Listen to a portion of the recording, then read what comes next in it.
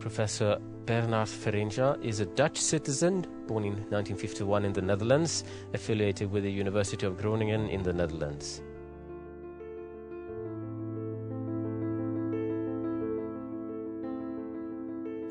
¿A quién dedicó el Premio Nobel? I dedicated my Nobel Prize to my parents and to my students. First of all, my parents, because they were so important. Can you imagine? They were farmers. They never had the opportunity to study. And they all made it possible, and they made it possible that I could go to the university and ultimately became a professor, could do research.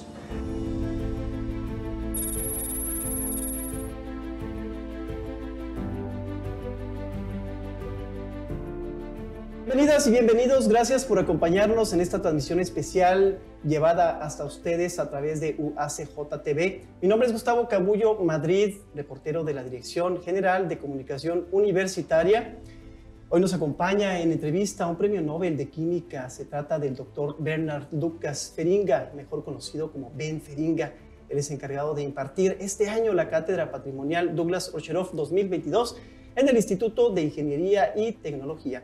El título de su ponencia será The Art of Building Small, el arte de construir en pequeño. Mr. Feringa, welcome. It's an honor to be here with you this day. It's a great honor for me to be here. El doctor Feringa tiene una robusta currícula y ha sido multipremiado internacionalmente. Es un químico orgánico sintético holandés especializado en nanotecnología molecular y catálisis homogénea. Es profesor distinguido Jacobs van de Hof de Ciencias Moleculares en el Instituto Strand de Química en la Universidad de Groningen de los Países Bajos y profesor de la Academia Real de Artes y Ciencias de los Países Bajos. En 2016 fue galardonado con el Premio Nobel de Química junto con Sir Fraser Studart y Jean-Pierre Sauvage por el diseño y síntesis de máquinas moleculares. Dr. Feringa, welcome again. It's my great pleasure. Tenemos entendido que usted arribó a Ciudad Juárez ayer. Yes, I arrived yesterday, yes. ¿Qué impresión le ha dejado la frontera? Oh, it's great to be here, you know. I've never been in this part of Mexico or the United States. So we crossed El Paso and we crossed the border, came in here. And to see this part of Mexico, yeah, with a long history, of course, yeah. I like history a lot. And I enjoy it very much. ¿Qué había escuchado de Ciudad Juárez? Of course, it was a border town, and it has a very important place in the history, you know, of the North Americas, and especially, of course, in Mexico. And of course, in Europe also, we get in the newspapers, you know, these messages about, gangs and so, you know, violence. But honestly, I know they have also an important university and so. And so I was really happy to go here, you know, to visit. Mr. Feringa, ¿ya tuvo el gusto de probar nuestra gastronomía? Yeah, no, we had some. I had breakfast here, of course, and so, and we will have a meal a little bit later. But what's maybe more important, my friends here took me to the Kentucky bar, where I had the tequila, which is really nice, you know, very special. I cannot get this in Holland. Ciudad Juárez, déjame le digo, es una tierra de paso para miles de personas que desean emigrar a Estados Unidos, que buscan un mejor futuro. ¿Por qué considera usted que la gente emigra? I don't have so much comments on immigration policy because it's also in Europe an important issue, of course. Immigrants from North Africa, from the Middle East, you know, Syria, and so we know. But what is really important, in my opinion, and of course I'm a professor at the university, to train your young people well and to develop your area, your region, your city, etc. And the universities play a crucial role there. Centers of education, that is the future for our young people, the future for the next generation. Yes?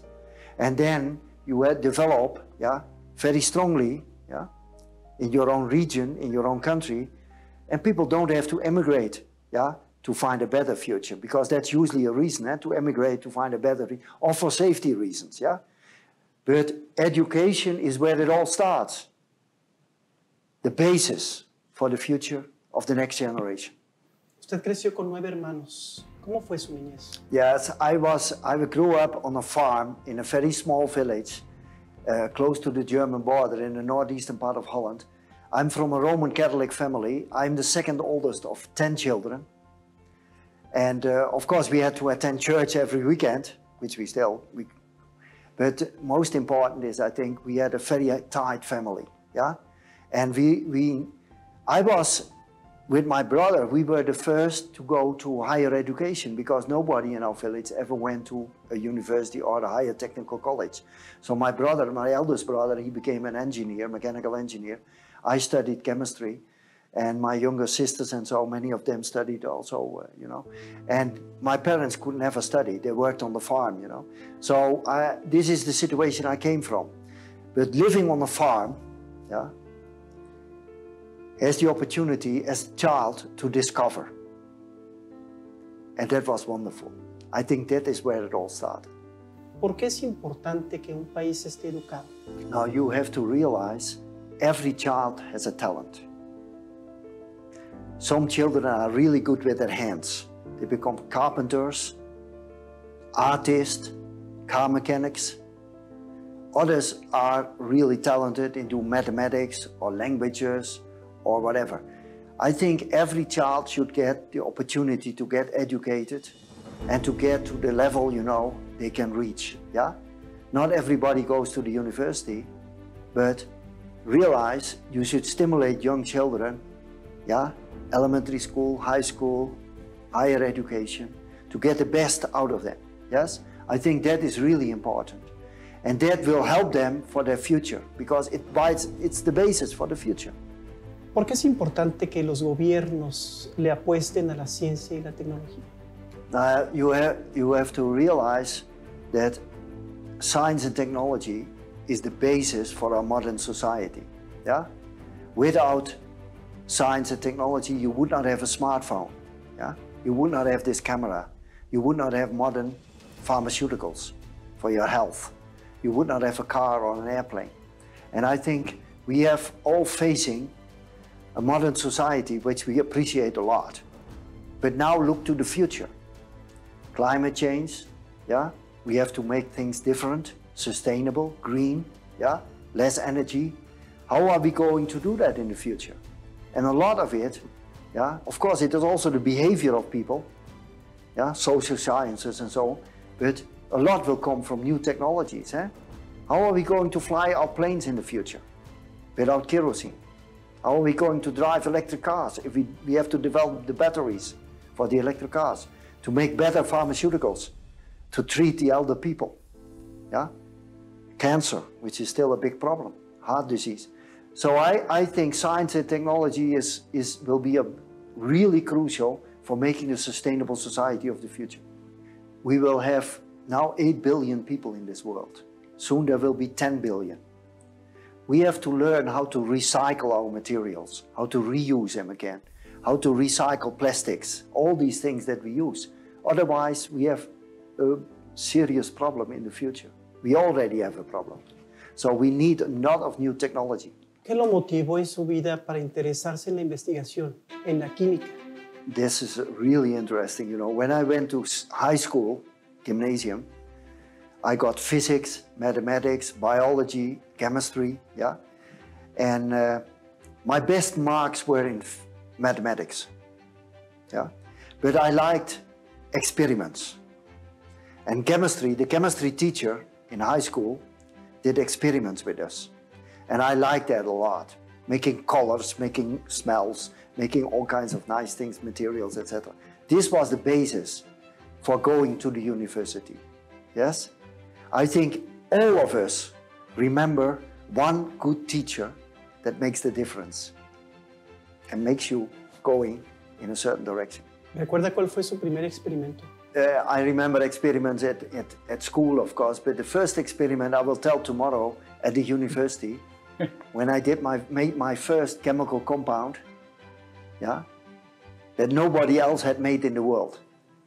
It was useless, but it was, for me, so important. Eh? Nobody else had made that molecule. That was really important chemical. It's like making a discovery for the first time. Eh? You feel very excited. ¿Cómo es un día normal en su vida? Now, Of course, things have changed after this magic call from Stockholm, yeah, where I got the Nobel Prize. I get many, many requests, you know, to give lectures, to be in committees, scientific committees, etc., all over the world. So I have many, many, many duties, but still the basis is that I teach to students, so I give lectures to students, and I have a research group, so I continue doing research. And there is a third component that when the journalist asked me in Stockholm, what are you going to do? I said, look, I'm a scientist. I want to continue with science because there are many things to discover. I want to teach. I like teaching also. But I also want to go to the public to tell about the beauty of science and particularly chemistry. And I also started a foundation, the Veringa Foundation. Het Veringa Fonds dat is bedoeld om de wetenschap voor het voetlicht te brengen bij het grote publiek, bij scholieren en ook om onderzoek te stimuleren. And we go to give public events and we go to schools, elementary schools and high school, every month with some students together. We go there, we have discussions with the kids, with the students, we do experiments with the students. This is what we also do. ¿Qué ve usted en los jóvenes? ¿Hay interés por la ciencia de parte de la gente joven? Yes, there is certainly an interest for science, and especially when you start at young age. When you go to elementary schools, it's amazing when you do we do experiments, 5, 6, 7-year-old kids, yeah, up to 12 or so, elementary school.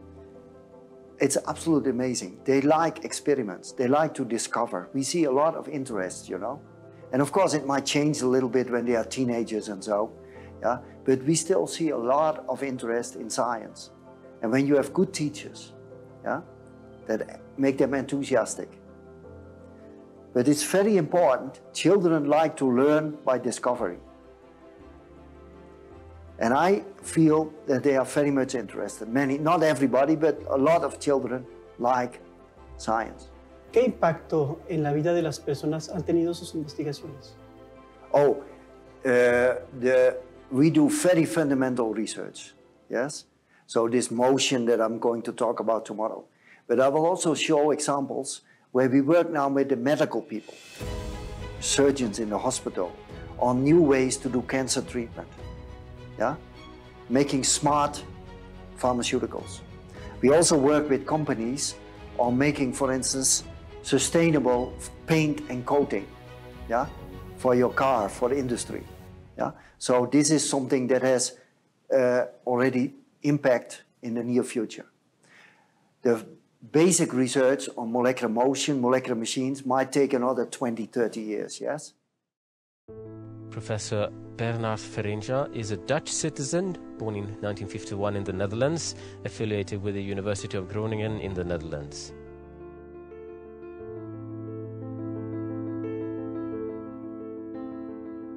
¿Cómo recibió usted la noticia de que sería el Premio Nobel 2016?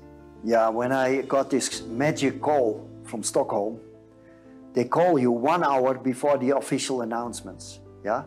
And I was discussing with my student about some chemical problem in my office, and then I got this telephone call.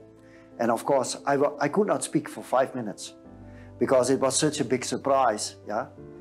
And so it's absolutely amazing, you know. It comes as a big surprise because nobody tells you, of course, You don't know that you are nominated or so.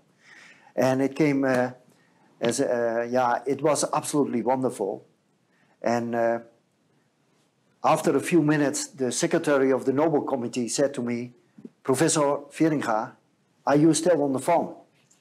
Because it's so quiet. Yes, I'm still here, but I'm speechless. By the late 1990s, Ben Veringa and his group made a significant breakthrough when they demonstrated a molecular rotary motor.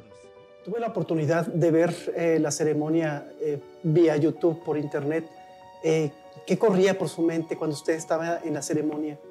Yeah, this is like you feel like being in a movie, you know. It feels like a bit. It's it's absolutely amazing. Yeah. There are 1,200 people there. Yeah? The king is there, the queen, and all the dignitaries, the government, etc. And you are dressed up, you know, and you get this gold medal, and so it's really absolutely fantastic. You are speechless. ¿A quién dedicó el Premio Nobel? I dedicated my Nobel Prize to my parents and to my students. First of all, my parents, because they were so important. Can you imagine? They were farmers. They never had the opportunity to study. And they all made it possible. And they made it possible that I could go to the university and ultimately became a professor, could do the research.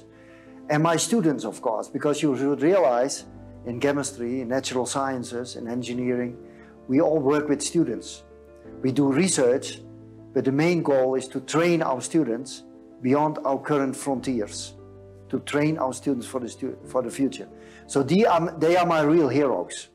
We all do all this research, of course, together with our students, to train them, to do discoveries, etc. We work as a team, That's really important. ¿Considera que la familia está detrás de todo el esfuerzo científico reconocido? Yeah, no, I think my family was very supportive, although my parents never went to higher education. But they were very supportive that we study, that we learn, build a good basis for our future, whatever we would be. So several of my sisters, for instance, they are teachers, at schools. Others, they are in healthcare or in psychology. But it's important that you get this encouragement by your parents. Second, your teachers, because realize not every family has the possibility to encourage their kids enough. So the teachers have a very important role here. Para la gente que no está muy especializada en el tema, ¿cuál es la trascendencia de la nanotecnología? Nanotechnology, of course, is we all know microtechnology, The microtechnology that led to the chips and in the computer science and all these things. Nanotechnology is the next step, and you see now already that the latest generation computer chips are 10 nanometer or so in size. So this is already real nanotechnology. And the trend is to go to the smaller size, more complicated structures, etc. That will help us to build better medicine, new materials, maybe better energy storage, batteries, etc. Catalyst for sustainable chemical conversions and making materials. And so all these kind of smart materials of the future that we will get, I think nanotechnology will play a crucial role because you are able to structure and make function at the nanoscale, 1 billionth of a meter in size. This is the future. Usted recibió el Premio Nobel por las máquinas a escala molecular. ¿Cuál sería la aplicación futura de estas máquinas? The next step, there are many next steps, but what we do now, for instance, is we make coatings for surfaces, that are responsive, because they move under the influence of light. Light comes to a surface, and then it can, because of the molecular machine. So you can have surfaces that clean themselves. Think about windows that can clean themselves, or your car can clean themselves, or materials that repair themselves in the future. So you have a scratch in your car, don't worry, over 20 years it will repair itself. ¿Cuál cree que sean los nuevos retos de la química con respecto al desarrollo de conocimiento ante una contingencia como el COVID-19? Oh, the chemistry played a crucial role because realize we all got vaccines, but the basis for these vaccines was the nanotechnology of the mRNA, nucleotides, in the 80s, 40 years ago, changing, modifying the nucleotides. That made it possible that within a year we could make vaccines. Very fundamental science that 40 years later made it possible that we could make vaccines within half a year or 1 year. Second, I think, a lot of technology, chemistry that was done to make all the components to bring the vaccine into your body, because it's not only what you get injected, is not only the vaccine, the antibody, but it's also all kinds of other components like detergents, you know, to get it into the cell. You have to get it in the cell. So there was a lot of development, chemical development, molecular design, to make this all possible. Both the vaccine, but also all the ways to get it in your body. Otherwise, we would not get vaccination. ¿Qué opinión le merece la mujer en la ciencia? I think it's really important that we stimulate gender balance, of course. And in the natural sciences, traditionally, physics, chemistry, mathematics, there were less women. When I started studying, there was less women than men. Now it's changing. But of course, for me, there is no difference. Of course, we should stimulate everybody, you know, to go and to follow their talent, and especially also in natural sciences, and so that we get more women there. This is really important. You see already there are lots of women now in biology, also in the medical school, you see a lot of women. And we hope to get more women in chemistry and physics and material science and engineering and so in the future. It's really important. ¿Qué opinión le merece las redes sociales, sobre todo en la formación académica y personal de los estudiantes? I think it is a privilege to be in the academic community because there the students can meet students of different disciplines. They can meet the professors, their training. They get exposure to the international community, different disciplines. The way of learning at the university is much more than only learning from a book or going to follow a lecture of a professor. It's also about building your community for the rest of your life and to get all this experience, training and experience and exposure. Because you don't know exactly what your job will be later, but in the university community as a student, you make friends for the rest of your life, and you get exposure. You can learn a lot. Take advantage of that. Take advantage of the fact that at the university you have this community of scholars and you can learn a lot. Also what you think may be not important now, but maybe in 10 years you are in a job and you suddenly realize how important it was for your future. Broaden your horizon at the university. It's really important and you have the opportunity. ¿Qué mensaje le daría a nuestros estudiantes universitarios? Follow your dreams. Amigos, hemos llegado a la recta final de esta entrevista. Agradecemos al Dr. Bernhard Lucas Feringa, Premio Nobel de Química por el diseño y síntesis de máquinas moleculares. ¿Qué legado le gustaría dejar para las próximas generaciones? My legacy is the young students that I brought towards the next step in their life, their career. And I hope they remember the opportunities they got at the university, to broaden their horizon, to get educated, and to get to the future, and enabling them, indeed, to follow their own dreams. Dr. Feringa, thank you for your time. Thank you for this opportunity to have an interview with you. My pleasure. Thank you.